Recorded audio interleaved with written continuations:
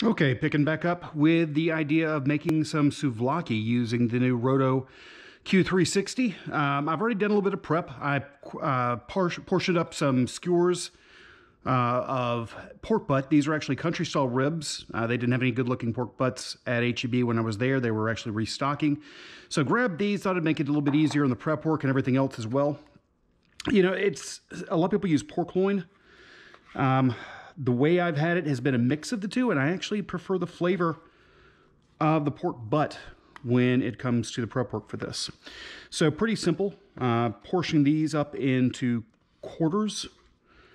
And that right there is just about 2.5 pounds of pork butt that will go into this souvlaki recipe. Now, some other things that need to get done.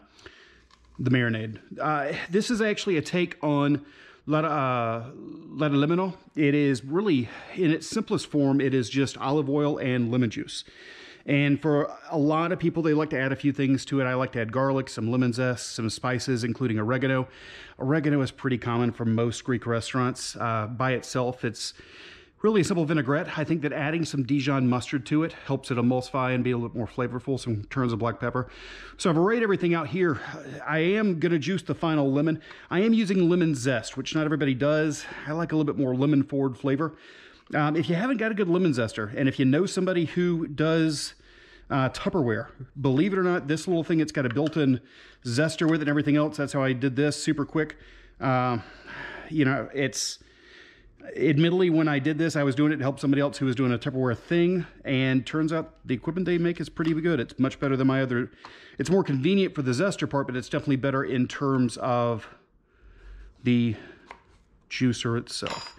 So I'm going with about 3/4 cup of lemon juice for this. I'm going to get rid of this for now. You notice that I've already zested this lemon.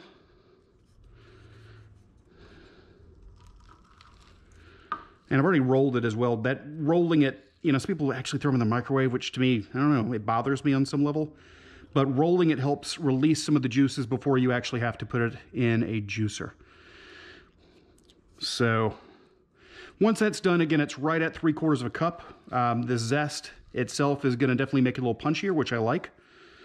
I've got some other things in there, including the mustard to help kind of mellow things out a little bit. So at this point, it's time to start building the marinade. This is 1.5 cups of extra virgin olive oil imported from Greece. Unfortunately, this part of Texas, you're not going to really find too many really good olive oils. I use a lot of the California stuff. I used to use one by Critelli, but I think they closed up shop. This stuff is good. I've used in other things. It's great when you're looking for something that's not just meat cooked out. As far as the lemon juice, of course, 3/4 cup. And I will put the accurate measurements in the description for the video. As far as the spices, this is a couple tablespoons of Greek oregano and some thyme as well. Thyme is something I just like the flavor profile of. It's only about a teaspoon of thyme. This is a garlic paste. I don't mind mincing garlic. I've got a garlic press, do everything else. This Alessi garlic puree, if you've never used it before, good flavor, super convenient, especially on the fly. And for things like this where, oops, you're not gonna be cooking with it on a stovetop where you actually want some of that textural bite and so on, I think it comes in super handy. It's a lot better than having to go through everything and slavishly mince and paste and so on. Here's that lemon zest I talked about, zest of 1 lemon.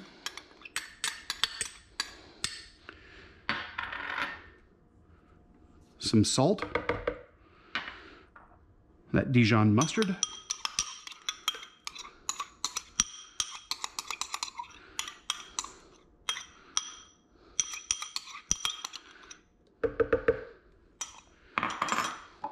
Get the rest of that olive oil out. This stuff's too good to waste. A couple of turns of black pepper, just because I like black pepper. And these are Tilla cherry peppercorns. I like the flavor a little bit better. It's not, I think it's more interesting. It has a deeper flavor profile. And just a couple of dollops of honey. This is a raw, unfiltered honey. Not much. That's about right there, a little over a tablespoon. And that's it. So let's get this party started.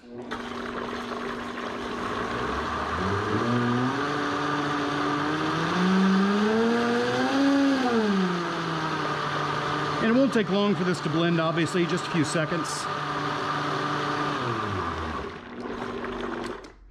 And notice now that it's a perfect and creamy vinaigrette, basically, because that's really what Ladolemono is.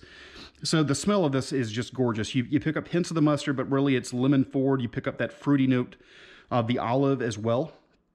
What's going to happen now is this is going to go on the pork. And I'm not going to use all of this. I'm actually going to reserve some of this marinade. But this will go in the fridge for probably about 12 hours, maybe a little bit more. The reason I want to reserve some is to use as essentially a finishing sauce. It's, you know, you can serve these with pitas, you can serve this over rice. I'm going to use Nature's Best hands. Both my hands have been recently washed and they're clean. But you can serve this really any way you want.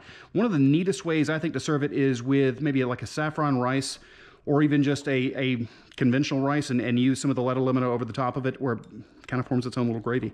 I will let these sit, again, covered in the refrigerator overnight. Okay, we are picking back up. These Souvlaki chunks have been marinating overnight in that Ladolemono marinade I created. And they're going on the skewers pretty easily. These will so far look like they're holding about 5 per comfortably.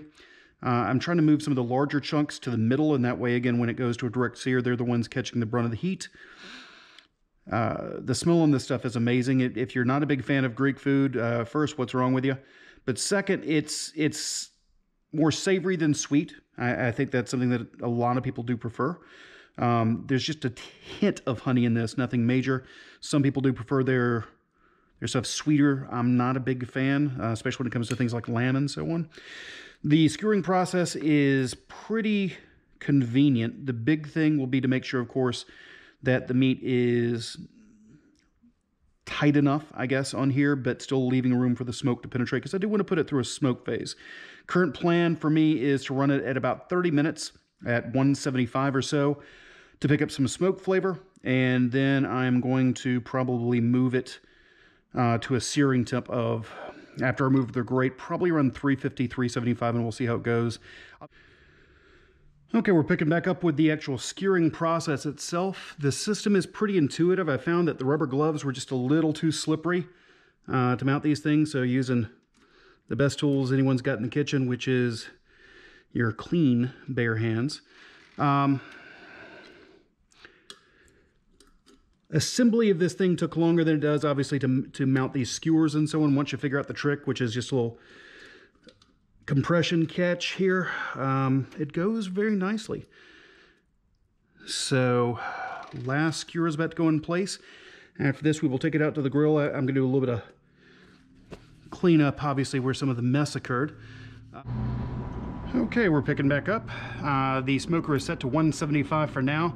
Going to place it roughly dead center here, again leaving the drip pan in place. As far as clearance goes for the grill, fits perfectly dead center. You can see the connection factors here. This is where the crank goes. I've already wound it to roughly where it should be, close to 60 minutes. And then we just go from there. Oh, one thing I forgot to do, activate it. So you pull the little tab, and Bob's your uncle. Starting a 30-minute countdown, and hopefully we will see some good smoke on these things in just a bit. Again, already removed the sear plate. I'm going to bump it up to 350 degrees, let it get some browning. At this point, I'm going to go ahead and remove this to give it, again, that direct flame effect. And we will be back here in probably about 10 minutes, 15 minutes to see where things are. All right, check back in a bit. At this point, we're in for right at an hour. I'm going to go ahead and shut it down. Put the drip pan back in. And we will get this onto the tray and shut things down out here and start moving this inside to see where things go. Smell on this is great. Again, I do wish it had a bit more browning, but that's more of a me figuring out how this system is going to work for the future. It does look like there was some drippage. I'll need to probably do a little bit more of a deep cleaning on the interior of the grill beneath the drip pan than normal. This is the first time that grease has actually dripped straight down on it. but shouldn't be too hard to clean up overall. So far, I'm liking this system. Of course, the proof will be in the tasting, I guess. So we'll stop for now and get this inside. I'll get it plated, and I can figure out not only do I like the recipe for the Souvlaki and the Ladolemono, but is this Roto-Q 360 all it's cracked up to be? And they're done. So I made a little bit of a kind of a riff on Greek potatoes. I used a little bit of the remaining Ladolemono to season some potatoes, a little bit of all things Cavender's Greek seasoning. I think that the Souvlaki looks good, easy to come off the skewer. And let's see how it looks in a bit of a cross section. Maybe a faint smoke ring. Let's see how it tastes.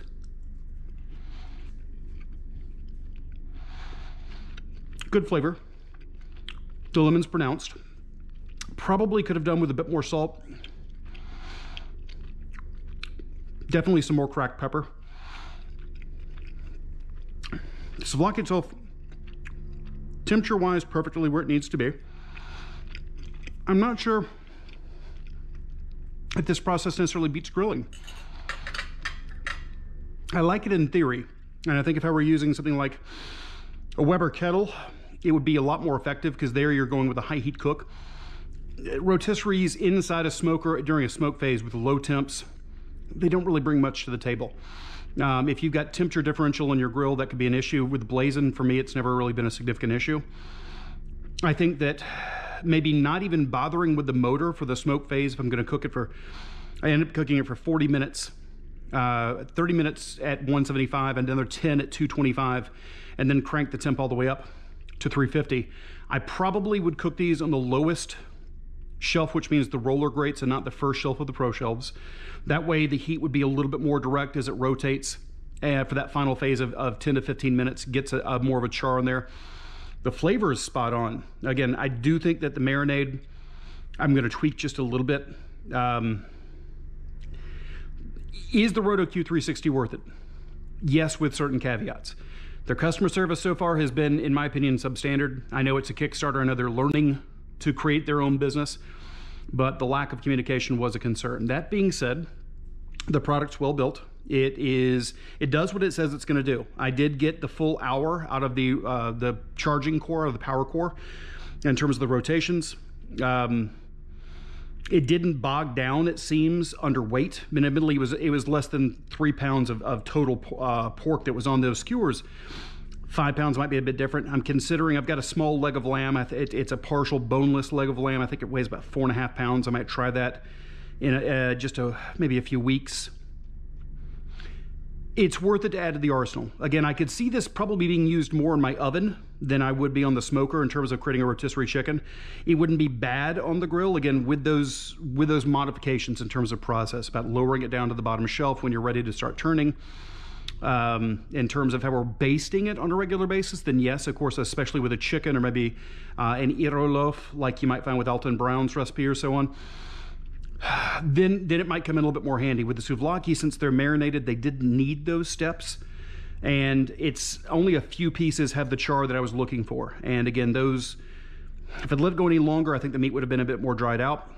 I've got to work on the timing factor if I'm going to make the idea of kebabs a success.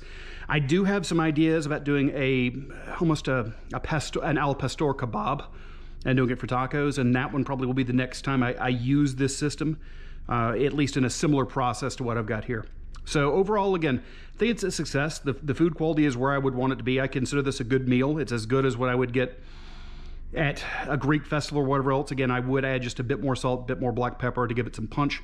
But again, flavor, awesome. If I ladled some of the extra Ladolemono over the top of it, it probably would be spot on.